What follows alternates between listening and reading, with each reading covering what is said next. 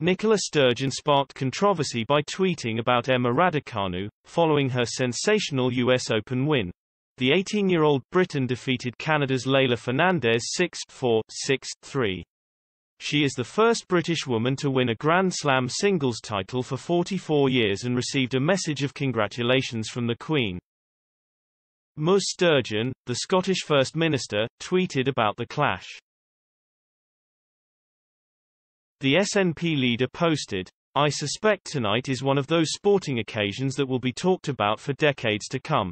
Two great players who will no doubt dominate women's tennis for years to come.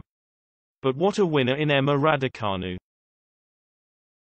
She later added, postscript to that final, "After the sheer emotion involved in supporting Andy Murray over the years, I can't be the only one who didn't expect to feel quite so invested in tennis ever again. Emma Raducanu has changed that." However, Ms Sturgeon's comments sparked some controversy from other social media users, who suggested the First Minister could be trying to politicize the occasion. One replied, "Geez woman. Let the girl win without bringing Scotland, UK, British into it." Another added, "Yeah, but can't twist it to make it about independence or you, can you?" Other Twitter users suggested the game illustrated the emotional connection which exists across the United Kingdom.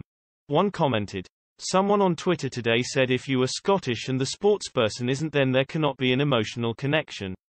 OMG, just so wrong. That wee lass has done all of us proud. She has been amazing and my heart has been wrung apart during that match. Well done, Emma." A second responded, "Too right. We are British."